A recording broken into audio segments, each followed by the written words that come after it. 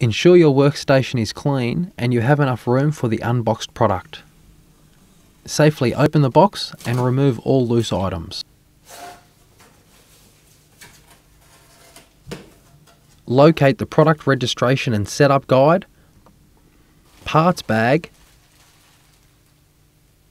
pickup screen, and owner's manual. Carefully remove the unit from the carton. Before filling with oil, ensure that it is placed on a level surface. Remove the oil dipstick and add enough Honda 10W30 premium engine oil to bring the oil level to the top of the thread.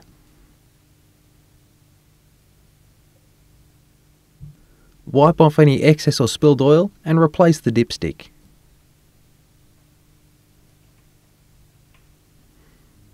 Remove the yellow "No oil in unit" tag.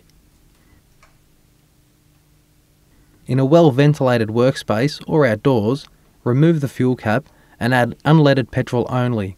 Be sure not to overfill the tank. Replace fuel cap and clean up any spilled fuel.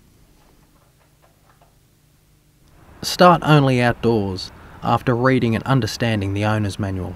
The pump housing must be full of water prior to starting the engine, or damage to the pump housing will occur. Remove the top plug from the pump housing and fill the housing with water. Turn the engine switch to the on position. Prime the fuel system until fuel is noticed passing through the clear hose. Engage the choke and pull the recoil starter. If the unit does not start, disengage the choke and pull the recoil starter again. Once the unit starts, ensure the choke is disengaged.